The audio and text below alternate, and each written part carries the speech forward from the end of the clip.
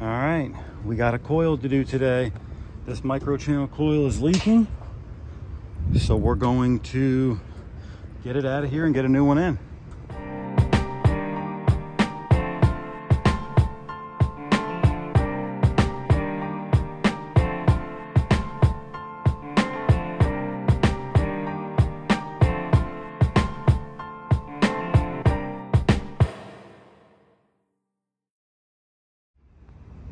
I don't think I was the one that diagnosed this one, but it's leaking somewhere, so let's get it. As you can see, it's still got plenty of charge left in it, so we're gonna have to recover this baby down. That sucks. It's not been leaking too bad. I don't even see where the hell it was leaking at. Maybe up in here. It's usually where they fail at. Here. I don't know. All right, we got her pumping. She's pumping quick, actually. Let her pump. All right, she is down, actually to negative, but I think the gauge might be a little off. So now we're just gonna start disassembling. I got a couple different jobs going on in this same complex today, but we're going to probably pop this top all the way off. I'm thinking, yeah, that might be the easiest. Yeah, pop that top all the way off. At least get it loose, we'll see. All right, top and corners came off really easy. So now we'll just unscrew it in a couple spots, cut the pipe in, and then this old one will come off. Pretty simple stuff.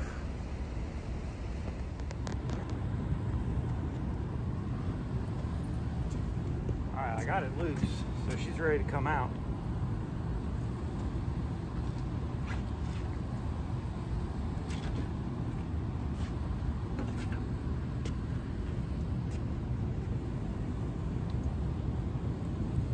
Not sure if we're going to get these feet with the new one. Just take them off. Some of the coils coming with it.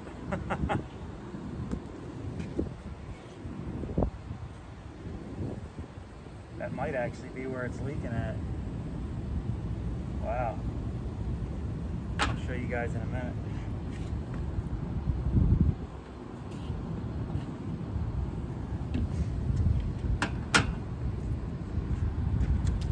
Check this out. That came right off. Crazy.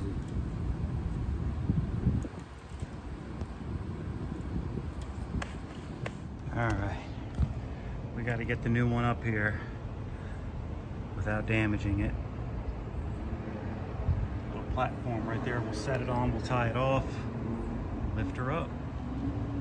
We have an audience.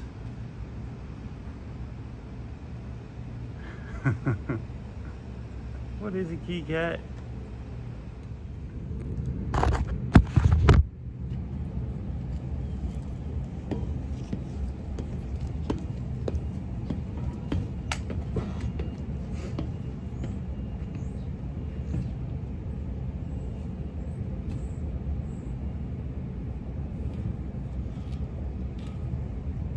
Do this without busting the coil up.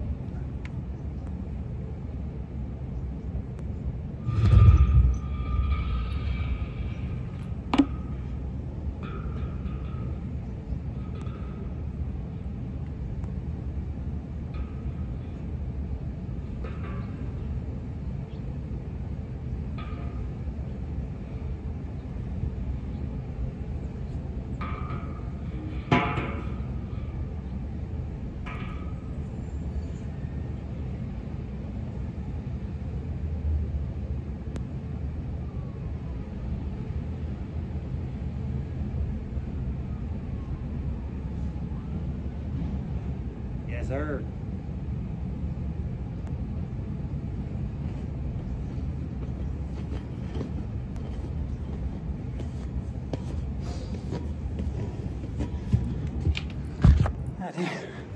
It's only like 75 degrees out here, but I'm sweating my ass off. Whew. back on.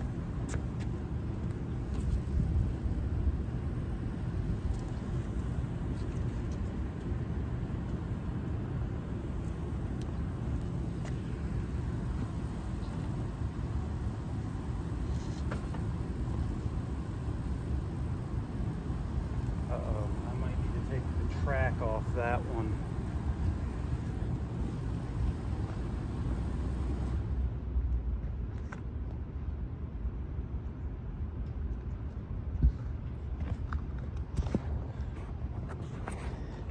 I might need to take both the tracks off, and I already bent this thing up. Yeah, I'm gonna need these also. This and this. All right, so I had to modify these brackets. I had to cut that one and cut that one. Not as much modifying with this one, but I did have to cut some of the plastic.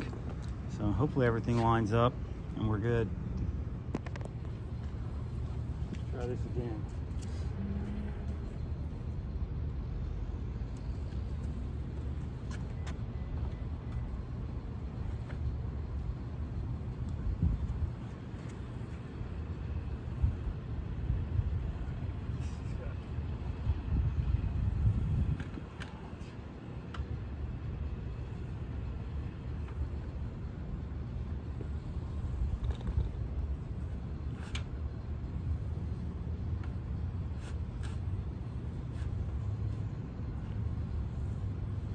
Should honestly line up okay now.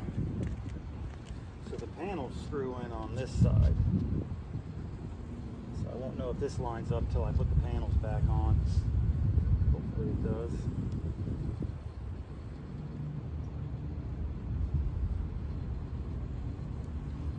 We shall see.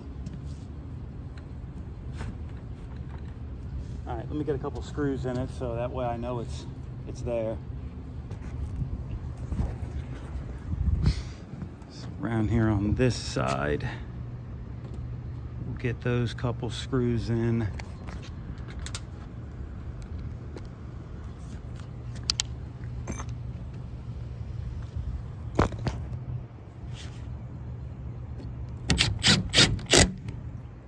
It's those shipping brackets that mess everything up. They weld these little shipping brackets on the new coil that the old coil doesn't have, so your brackets don't fit around them with those there. So I cut them off, or I broke them off. Those little guys there, they go on right there. So I broke them off to get more space. So that's where I'm at with that. This looks a little crooked though, so I might have to modify this a little more, maybe cut a little slit out of this metal here and here, so it'll push back better, or maybe bend it out some. I don't know. We'll have to just see how the panels try to fit on. All right, it's in there though. One screw started at the bottom here. That might have to come back out. Two screws over here. She's solid. We're gonna put the brackets and all back on. Then I'm gonna have to get my swedging kit because these new ones don't come swedged. Swedge this on, either a swedge or a coupling, probably a swedge. This one does come swedged. Push that back. So I will only have to swedge the 1/2 inch. This should pull down into there. I got a new filter dryer for it too. All right, we're gonna unsweat this filter dryer now. I don't want to waste a whole lot of pipe here.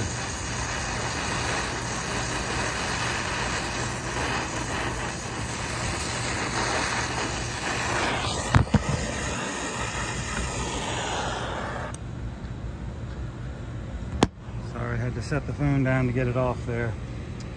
So then I'm going to put the new filter dryer on. I'm going to unsweat this piece also. And then that'll pop right back in there. We'll be in business. I typically don't like reusing or unsweating stuff, but I gotta do what I gotta do.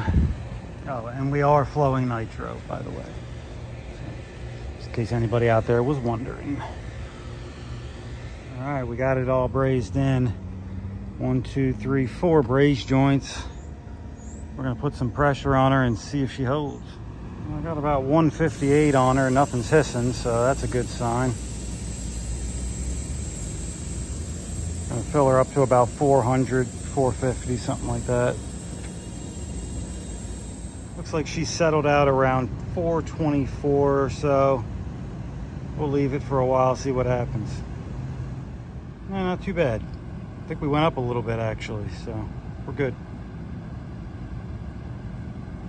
All right, we got the vacuum going, we got the lid back on. Just keep this tight, we'll be all right. Keeps on wanting to back out. We'll be down to about 386. Let it pull for a while. Probably go to lunch. All right, not bad. Got her down to 202. All right, and then 548 with the pump off, 551. That's not bad for a service vacuum. I'm pretty happy with that. All right, I got her back on now. Just turned it on. Not sure if I even have a call. I probably do. But we're gonna let her start up here and see what happens. All right, let's see what we got.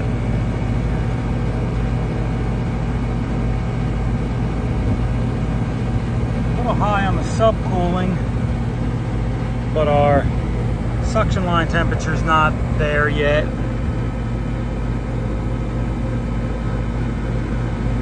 We'll still let it go for a while. It's hard for you guys to see this. The subcooling, the superheat's still high. That subcooling really doesn't scare me that much because I think we have a piston in here. We'll see what happens. Might add a little more. I don't even have the full charge in here yet. It takes 6. I only got 5 and a third, I think. 5 pounds, 3 ounces, something like that. Scale cut off.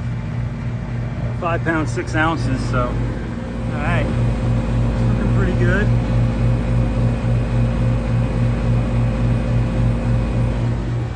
Put a little over 6 pounds in it. 6 pounds, almost 5 ounces. There she is. And I got everything lined up too.